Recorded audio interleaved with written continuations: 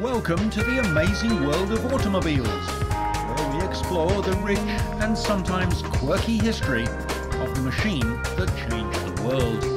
Cars have got bigger, faster, safer, gone to more places, entered more races, and worn more faces as the years have rolled by. Art has become a science, as designers engineer cleaner, greener, smoother and safer machines.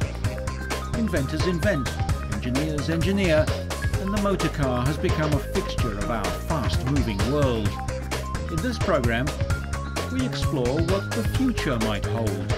New ideas, and old ones made new. Fresh designs, and old ones revisited. Clever technology, new materials, methods, and more benign machinery. But mostly, the future will be about making the motor car cleaner, greener, and safer. Science will reduce the impact of millions of tyre tracks on our fragile environment, for our future is the present we leave behind for the next generation. The motor car is killing us, polluting the air we breathe and burning up finite resources. There has to be a better way.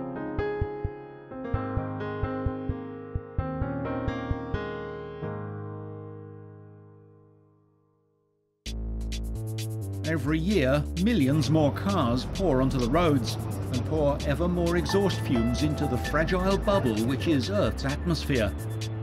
As far away as Bogota in Colombia, air polluted by traffic fumes is affecting the health and well-being of city residents, not just here on the edge of the Amazon rainforest, but around the world.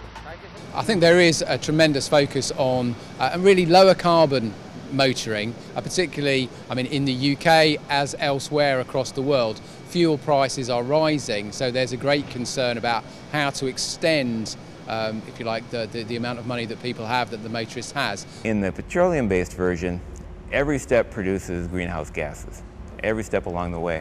Authorities are slowly introducing clean exhaust legislation, but such laws are hard to enforce, and they're not popular with businesses that rely on trucks and transport for their livelihood.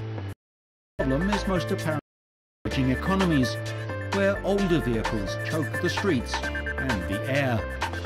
It's a problem the next generation will inherit, and one they won't thank us for.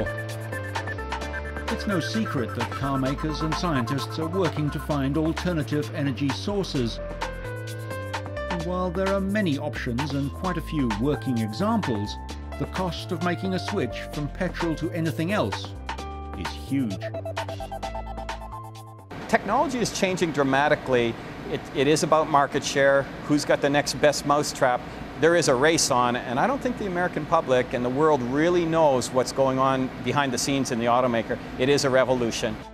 One alternative is to make both petrol and diesel-type ethanol-based fuels from renewable resources such as vegetation. Either as a varying percentage supplement or a complete replacement, ethanol fuels are a viable alternative. One drawback is that ethanol has traditionally used food crops. So, for farmers, the choice was to grow market produce or gasoline. Now, new methods can extract ethanol from plant products, or vegetation not part of the human food chain. In order to be considered a biofuel, the fuel must contain over 80% renewable materials. Well, the two big questions that any producer of biofuels and biofuel technology has to answer today really are, number one, can you compete with gasoline at the pump? And number two, will this technology have an improvement in the overall environmental impact? Vehicles that use biofuel do require small but significant engineering changes to run efficiently. The big advantage of E85 or ethanol over petroleum is the fact that they have the potential of being produced at very low cost. And it's the best near-term example we have of a technology that can have a significant impact on reducing greenhouse gases and really taking us off of our dependency on petroleum.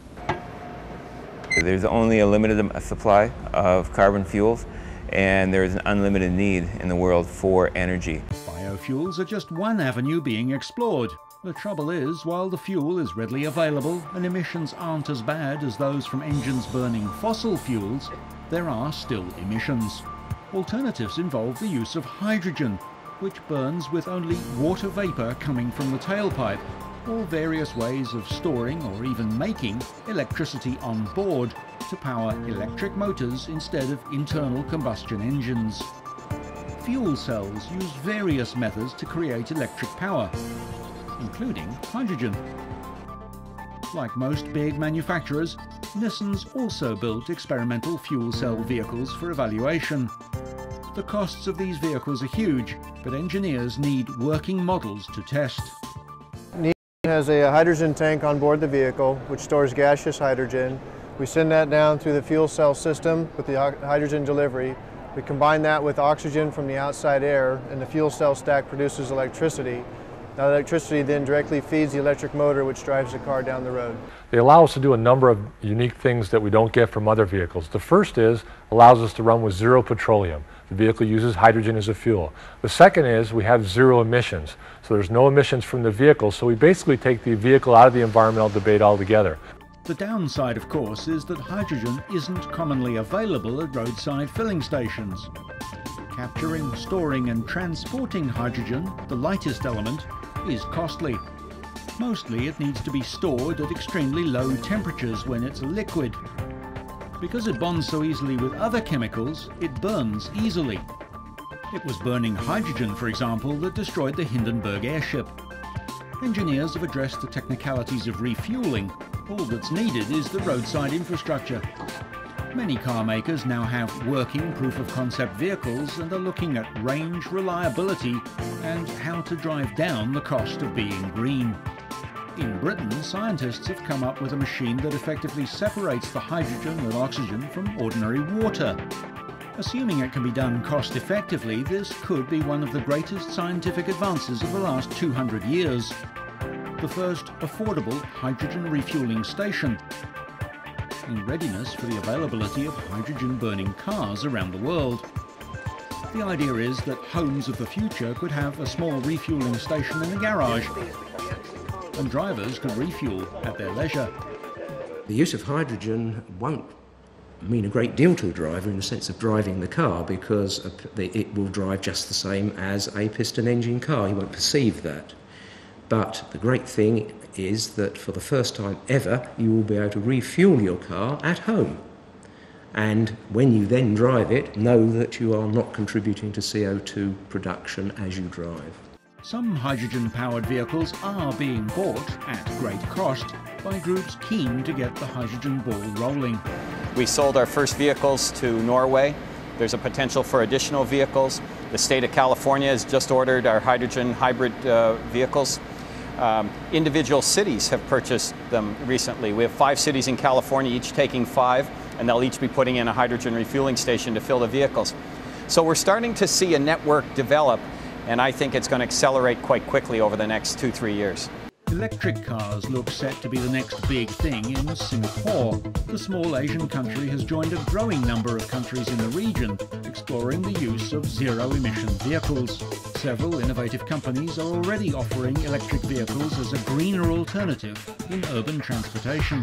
Singapore University researchers have been developing alternatives like hydrogen fuel cell technology, but Professor Lu Wenfeng is under no illusions about the practicalities of battery-powered electric cars over fuel cells. The technology of the fuel cell is not that advanced compared with the battery, because they started about 5, not too long compared with the battery, and there are less people working on hydrogen than the battery. And so we think battery will be next coming up, and hydrogen will follow after the batteries, electric car. A team of engineering students built an eco-friendly urban concept car powered by a fuel cell. The single-seater uses materials like aluminium and carbon fibre to keep its weight to just 130 kilograms. From the time that Henry Ford first drove his quadricycle, it seems that petrol was the motorist's preferred fuel, replacing steam engines. But back in 1876, German Nikolaus Otto invented the 4-stroke engine, also known as the Otto cycle system. Otto intended that his invention would replace the steam engines of those years, even though his engine was primitive and inefficient. It was his partner Gottlieb Daimler and another German, Karl Benz, who would give the world increasingly reliable petrol-powered engines. Hundreds of millions of them, built all over the world and driven even further. The byproducts of burning petrol, made from oil, is polluting not just the air, but the water and the surface of the planet too. So alternatives for mass transportation are a priority. Electric cars like this Indian-built Revo are one answer in high-density urban areas, as they're clean and quiet. But a trade-off between range and the weight of the batteries needed to power them, and the need to recharge frequently, marks them down as an incomplete solution. And some critics suggest that using electric cars merely shifts the pollution from the tailpipe to the stacks of distant power stations.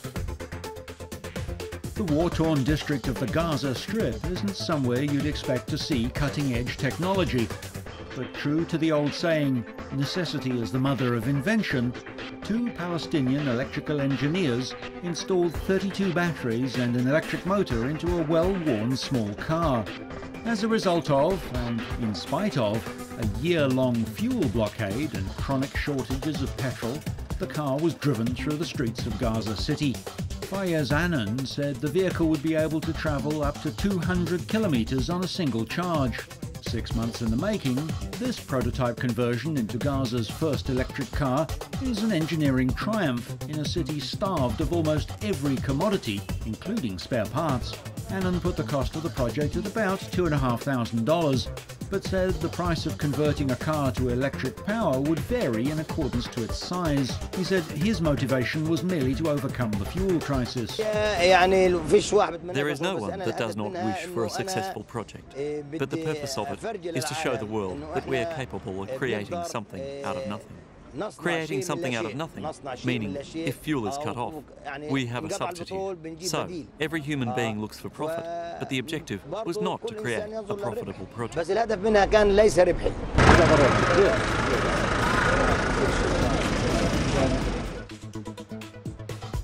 Back in Bogotá, one of Latin America's most polluted cities, the authorities and industry do recognize the need to cut back the pollution being emitted by vehicles. The prototype of a small electric city car was shown to Juan Lozano, Colombia's environmental minister. The Indian-built Revo is promoted by the electricity company CAM, who bill it as an environmentally friendly vehicle to help Colombians in the battle against global warming, polluted air and rising fuel prices. We have an environmentally friendly, competitive vehicle, which is in line with humanity's needs, reducing pollution and gases.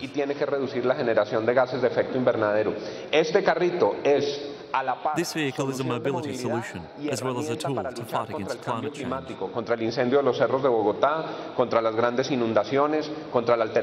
Against the fires in the mountains of Bogotá and flooding. Humanity is moving towards electric vehicles. Colombia was forced to come to this era of having electric cars, and that is what is happening today. CAM is hoping that the $25,000 car will sell in large numbers to those who care about the environment. It can drive for 80 kilometers on a single charge, has a top speed of 80 kilometers an hour, and can accommodate 2 adults and 2 minors, or up to 230 kilograms of total weight. Even the giant American car companies have conceded that it's time to make a serious effort to protect air quality from vehicles. The Chevrolet Volt is a plug-in hybrid electric vehicle produced by General Motors. The first pre-production test car was built in June 2009, and by October, 80 Volts had been built and were being tested under various conditions. Well, a lot of people think that automotive batteries are just like batteries you buy in a power tool. And really, automotive duty cycles, which are the requirements that the customer puts on the battery, are tougher than any other for any product in the world. Automakers have to develop these batteries from scratch to serve over 10 years or 150,000 miles. Coming out with the Volt in the middle of this is a very important statement. It's not only we have advanced products, we have advanced technology. We said we were going to make this, we said we could do it, and here it is. First seen in early 2007 purely as a concept car, GM soon decided to put it into production. It was a brave move and something of a U-turn. Only a few years before, GM crushed over 1,000 EV1 electric cars it had built and leased to the public. An electrically driven vehicle is always driven by electricity, and even if you have an alternative power source like a small internal combustion engine, ethanol-powered engine, basically it is creating power which is used to restore the battery. And so it's quite a sophisticated change from even a current hybrid system. The Volt's battery can be charged by plugging the car into a domestic electrical outlet. Unlike most currently available electric hybrids, propulsion of the Volt is done only by its electric motor.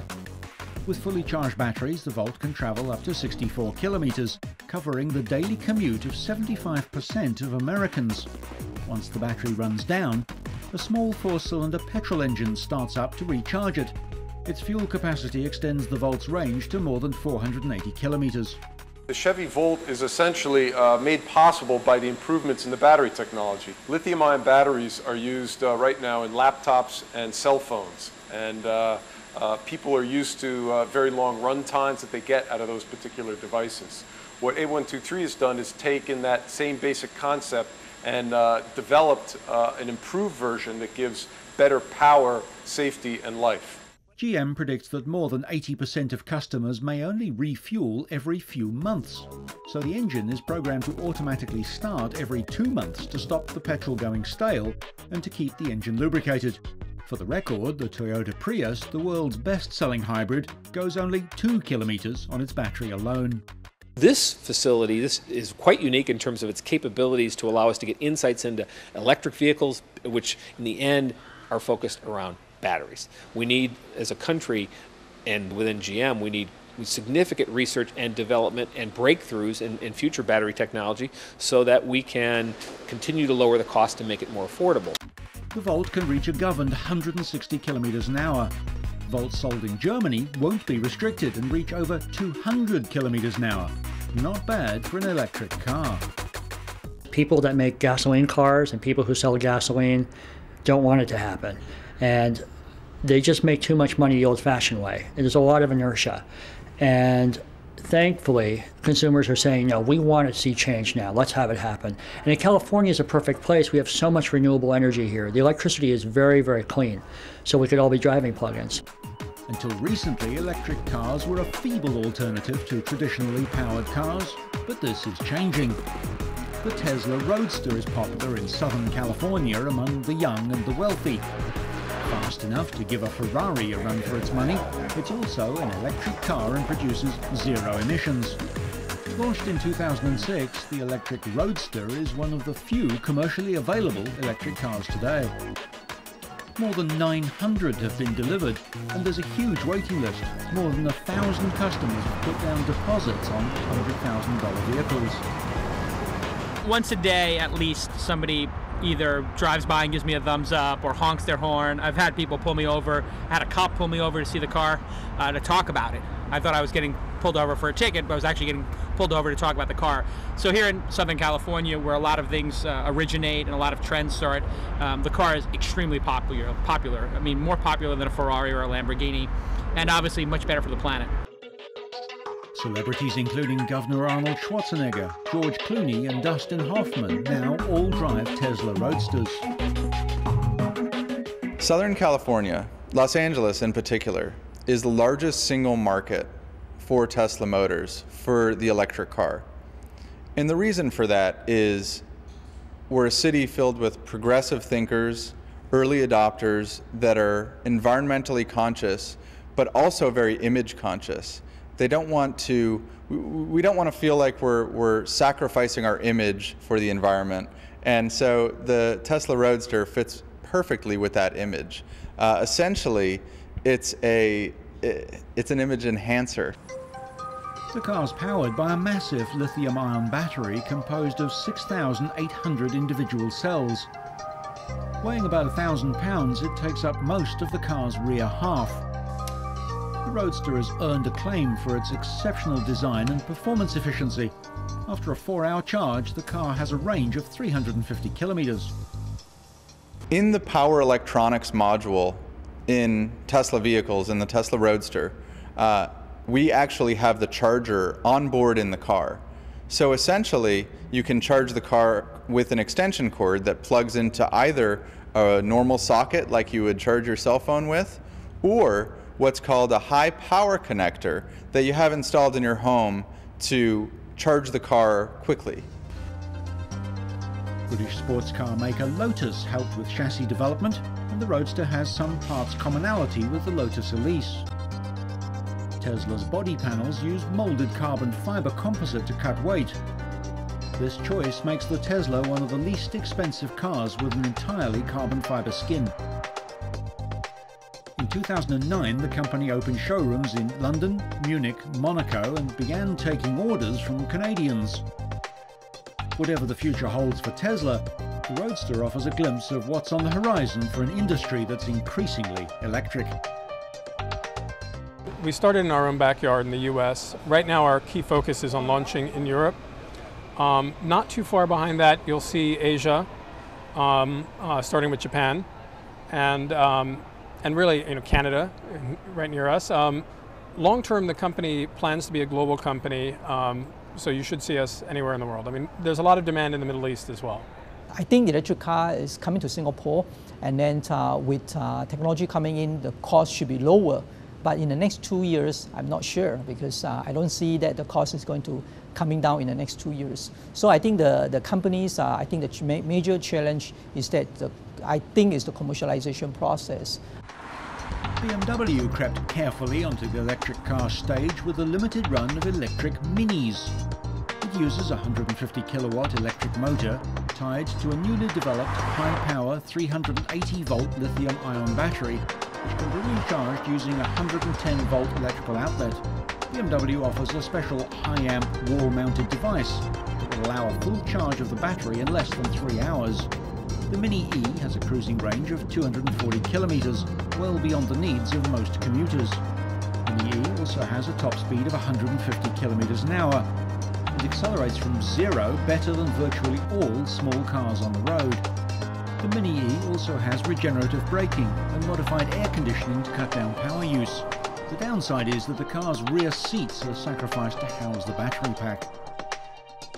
Back in progressive Singapore, there are limited places where electric vehicles can be recharged, such as this scooter bay in a retail shopping centre. But the opportunities are growing. Lawrence Tan hopes to build and distribute the cheapest electrical car in the world. According to Tan, cheaper labour in Asia will make his electric vehicle cost 25% less than those in the US. His prototype originated from the electric three-wheeled Corbin Sparrow, first seen in the US in 2000, but which has since gone out of business. Essentially, this car has a very low carbon footprint, therefore users get to save the environment. On the same time, because of these unique manufacturing techniques, this vehicle will probably be the cheapest electric car in the world. On, you get the readings of the battery voltage, the current consumption. Tan began selling these single-seat electric cars in Singapore ahead of the second phase of the project to make and sell a two-seater version. Under the seat. This will be a typical charging point. This is a 20 amp industrial plug, and this is a household 13 amp plug.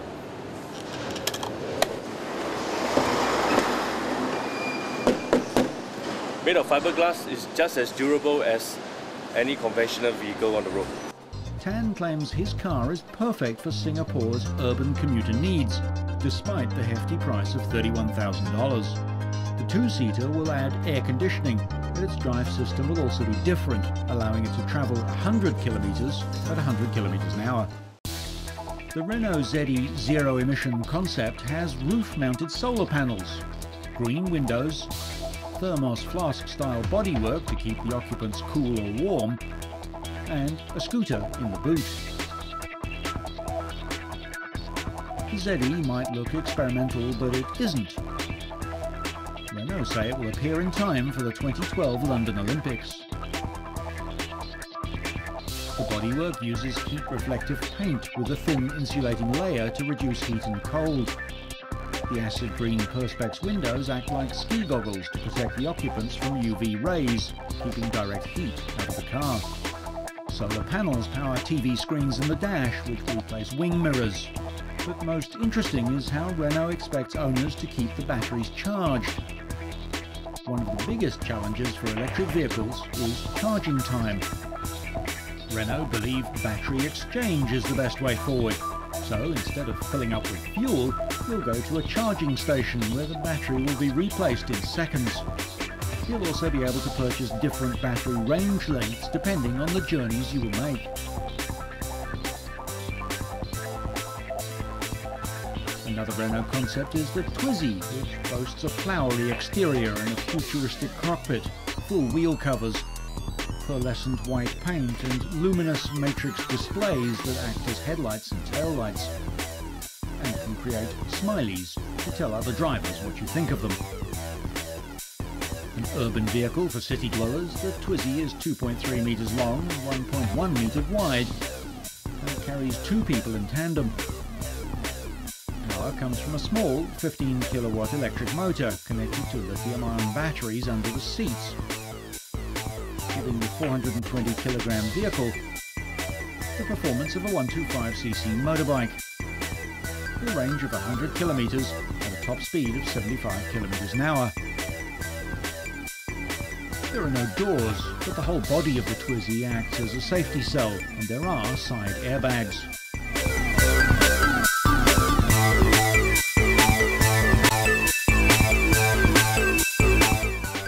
The Zoe ZE concept targets motorists who own more than one car and are looking for a compact electric vehicle capable of meeting day-to-day needs, such as the school or work run. Like most concept cars, Zoe has some odd touches.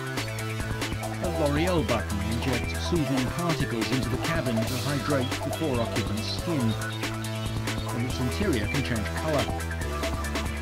Zoe is 4.1 metres long, rides on 21-inch wheels, and is powered by a 70 kilowatt electric motor.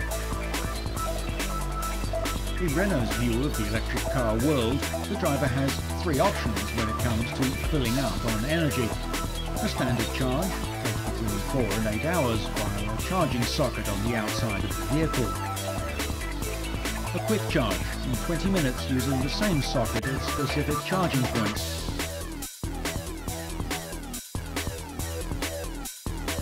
Or their exclusive quick drop system, 3 minutes at a rapid battery exchange station.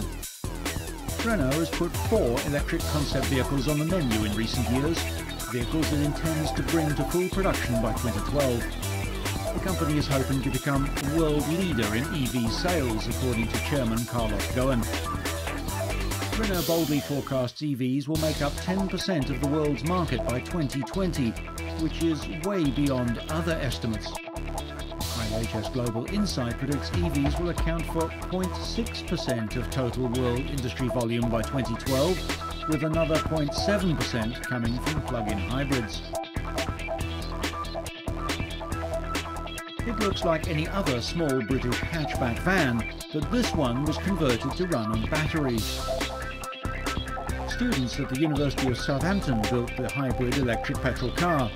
While most electric vehicles have a range of about 80 kilometres, this was designed to go much further.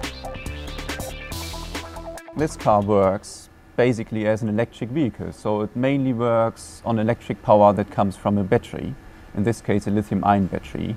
Most people are worried about having not enough range with an electric vehicle, so this car has got a so-called range extender, a fuel converter, that gives you as much range as you want. The ordinary-looking little car was targeted at developing a reliable solution for drivers who need a much bigger range than conventional electric vehicles.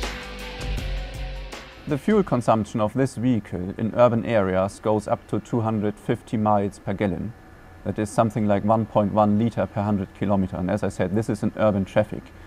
And short distance driving or short distances make the most of all undertaken journeys. So about 90% of all journeys are shorter than something like 40 miles. On the open road it reached speeds of 120 kilometers an hour. It's easy to control and more environmentally friendly than petrol vehicles. You have got no local pollution, you've got a very low energy consumption, you've got very low noise, especially in traffic jams. And other advantages are the vehicle is quite light, you can have good weight distribution because you can put the engine and the battery wherever you like.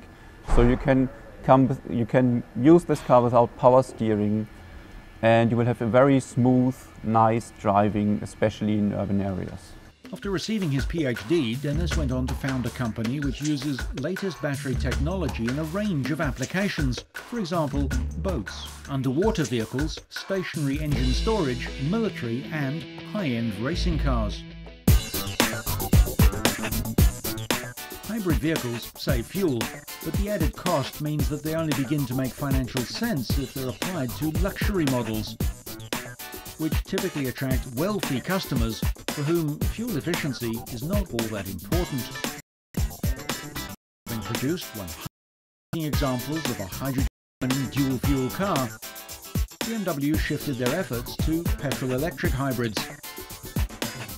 On the 7 Series Active Hybrid, a modified 4.4 twin-turbo V engine is assisted by a 3-phase electric motor, but the car won't run on electricity alone. Unlike on smaller hybrids, the BMW's electric motor is available only to boost the V8 engine's performance. The engine gets assistance during launch and under low to moderate acceleration by a disc DC electric motor in the housing of the all-new 8-speed automatic gearbox. Thanks to 8 gears, the car accelerates from 0 to 100 in 4.8 seconds, with a 15% saving in fuel consumption. The car does have an automatic stop-start system, which switches off the engine when the car is stationary. A brake energy regeneration system to back into the battery. It has 2 interconnected onboard power networks. The conventional 12-volt network for the standard car's electrical systems, and a 120-volt system for the 27-kilogram lithium-ion battery. With the Active Hybrid 7, BMW shifts focus to boosting performance. It gives customers something they can feel behind the wheel, as well as saving them at the fuel pump. Despite looking like a standard 7 Series, the Active Hybrid has a number of styling upgrades.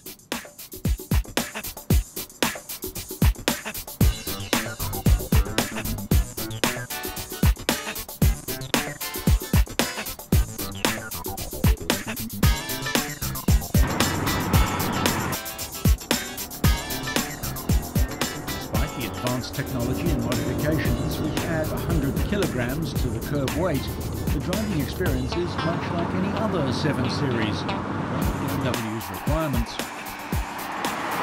The electric motor has been engineered to complement the V8, so where the engine is lacking, for example at low revs, the electric motor is at its strongest. Further up the rev range, where the engine is strongest, there's no tangible sensation of the electric motor cutting in and out, merely a seamless surge of power. Without the central instrument display to show how the hybrid system is operating, you'd never know the engine was being helped along at all. The first few degrees of brake pedal travel engage only the regeneration system, which provides no real sense of deceleration. It's only when you push harder and the brakes are operated hydraulically that you receive proper stopping power. When that's not enough, the third stage brings serious levels of stopping power, and when required, an additional booster. As with most hybrids now finding their way onto the market, the initial sales focus with the Active Hybrid 7 is on the North American market, which is expected to account for almost 50% of total volume.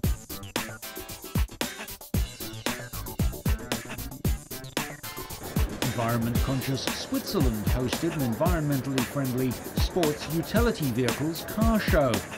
Cadillac's 2-mode hybrid Escalade SUV is the result of a joint effort among GM, Chrysler, BMW and Mercedes-Benz. In the system, the normal auto gearbox is replaced with a pair of electric motors and several sets of gears. At low speed and load, the vehicle moves with either the electric motors, the engine, or a combination. At higher loads and speeds, the engine always runs, and the hybrid system uses ideas such as cylinder deactivation. Saab, limping from crisis to crisis as GM desperately tries to sell it, has a long history of green engineering and showed the Saab 94X Bio-Power hybrid concept car, which will use high-efficiency turbocharged engines and biofuels. Fuel economy experts John and Helen Taylor drove a 2-litre turbo-diesel Jeep Compass and Jeep Patriot from London to Berlin on less than 1 tank of fuel each. In Berlin, there was enough fuel remaining to continue the journey into Poland, covering 1,124 kilometres with a passenger and their luggage. The star of the show is a Rinspeed Scuba from Switzerland, the world's first underwater car, inspired by the submersible car from the James Bond film The Spy Who Loved Me. Scuba can submerge to a depth of 10 metres and has no roof, so both driver and passenger will be scuba diving during their spin underwater. It flies when underwater like a submarine, as it's not designed to travel along the seabed. The car's top land speed is 120 km an hour. On the water's surface, top speed is 6 km an hour, and underwater it's 3 km an hour. The Ford Airstream is a retro-futuristic crossover SUV that was inspired by the classic Airstream caravans and trailers built since the 1930s. 12 ceremonial rivets pay homage to Airstream's iconic construction. Much like Ford, Airstream began with one man's dream. In 1931, Wally Byam began using aircraft construction methods to make trailers aimed at feeding Americans' surging desire to travel. Both companies are influenced by economic and demographic trends, chiefly baby boomers approaching retirement age. These consumers are downsizing their lives and their vehicles, opting for more nimble, more fuel-efficient models. With their children leaving home and some retiring, they have more time for travel. For Ford, that trend, plus younger couples starting families later, is fueling a shift to crossover vehicles. The modern Ford Airstream concept includes a plug-in hybrid hydrogen fuel cell drive system that operates exclusively on electrical power. Ford calls it a futuristic look at crossovers as modern touring vehicles for recreational travellers. The rechargeable system was developed with funding from the United States Department of Energy. The Airstream's wheels are driven by electric motors, powered by a lithium-ion battery. The fuel cell system recharges the vehicle's batteries as needed, and the vehicle can also be plugged in to recharge between trips. In pure battery mode, the Airstream concept travels about 40 kilometres before the hydrogen fuel cell begins to recharge the vehicle's 336-volt lithium-ion battery. With a full load of hydrogen, the range increases another 450 kilometres, and the only emission from the exhaust is steam. The interior was inspired by images from the movie 2001: A Space Odyssey, and is meant to be relaxing while travelling. The instrument panel includes flush-mounted touch-sensitive controls and a single multifunction gauge display with primary driving information. A central dual-view screen provides a camera view and driver information, and also allows the front seat passenger to watch DVDs or surf the internet. The front captain's chairs swivel and rotate to face backwards. The rear seats are lounge-like, and there's a 360-degree screen for entertainment, games, internet access, and includes a live camera feed. The future has come not only to cars themselves, but also in the way they are designed, though the building of prototypes and concepts continues to be done by hand, just as it always was. Initially, talented artists sketched what they thought the car should look like, though now those sketches are done with sophisticated computer programs that can zoom, tilt and project life-sized images and even create three-dimensional renditions of how the finished design will look. Designers can create individual parts virtually, check that they fit with all other parts, and instruct computerized milling machines to create the parts, all without a single piece of paper being thrown away. Seeing and being seen at night have been issues since the invention of the car. Brighter, better and more focused lights have helped, but at the risk of dazzling other road users. Ticking all the high-tech options will add $26,000 to the BMW 7 Series sedan's already hefty price tag. But it's the new night vision system that makes a night drive into something from a science fiction movie. BMW's new system adds people-spotting technology using far infrared to distinguish between animals and humans. The system provides a crisp, clear picture of 300 meters ahead, about twice the range of the headlights.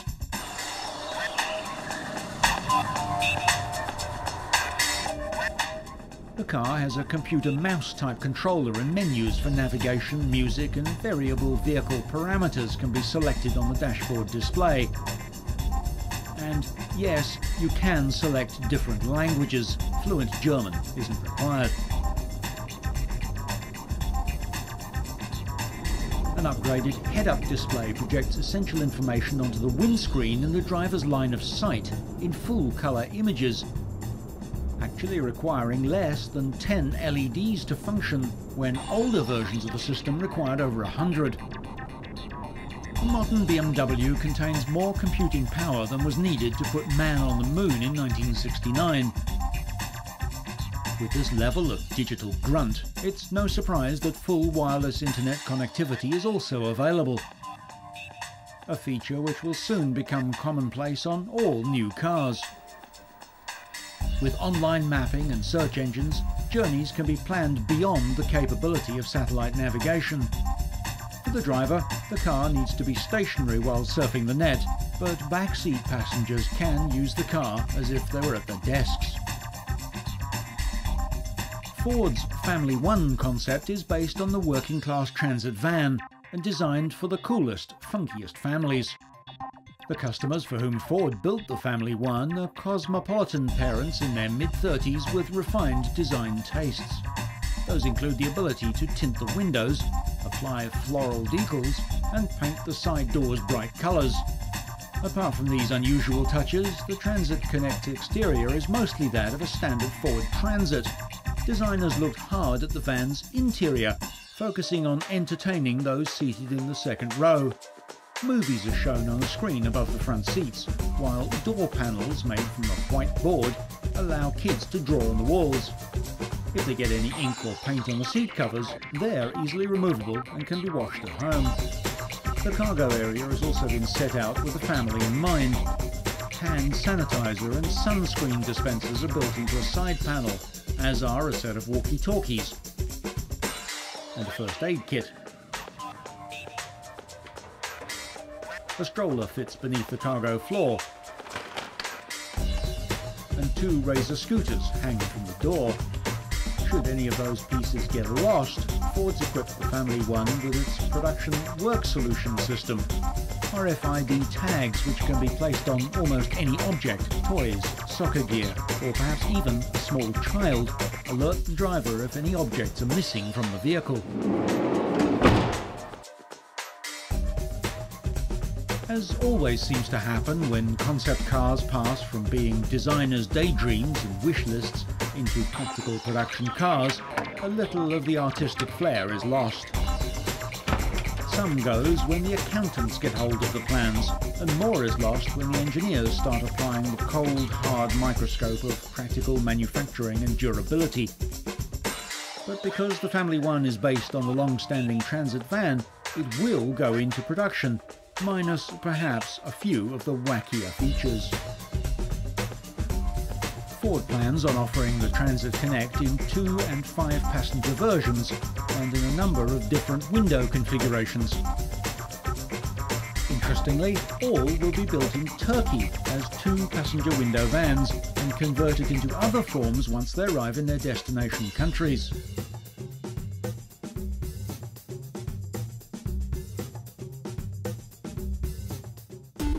What is the prospect for a car which doesn't need a driver, a car which can steer itself? The technology technology exists. Highly accurate satellite navigation, digital cameras that can see night or day, and thanks to DARPA, the Defense Advanced Research Projects Agency competition sponsored by the US Department of Defense, the driverless car is a reality. Cumbersome it may be, but the system is in its infancy.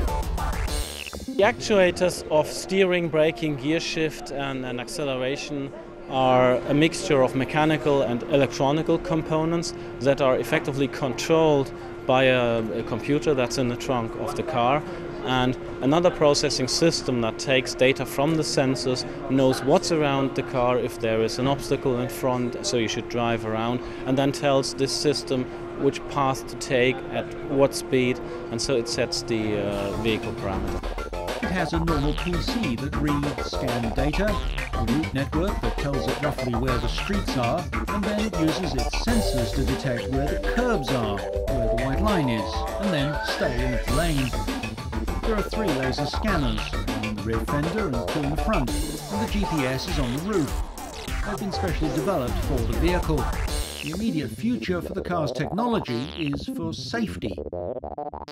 Right now there will be spin-offs that will enhance safety, like you would want any car to avoid an obstacle that could be both some other vehicle, it could be some other person that is standing in front of your car. You wouldn't want your car to injure those persons, and that will be one of the immediate spin-offs of this project. With the driver in mind, Volvo has packed the latest in high-tech into their $10 million concept car, the SCC2, giving a glimpse into their view of the future of driving. If you know where the driver is sitting, you can design the car from that position, meaning that if you have eyes here, you can design everything that he sees as good as possible out of the car, but also in the car. Sensors and cameras in door mirrors and bumpers eliminate blind spots and warn of potential collisions. An adaptive lighting system monitors speed and steering movements with a built-in infrared camera improving night driving.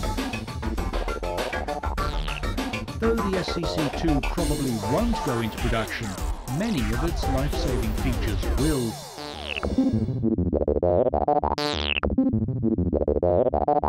Nissan's battery-powered Pivo 2 concept car is aimed at drivers who aren't good at reversing and parking. It can rotate its cabin through 360 degrees and can turn its wheels through 90 degrees, allowing the car to maneuver sideways and making it easy to parallel park.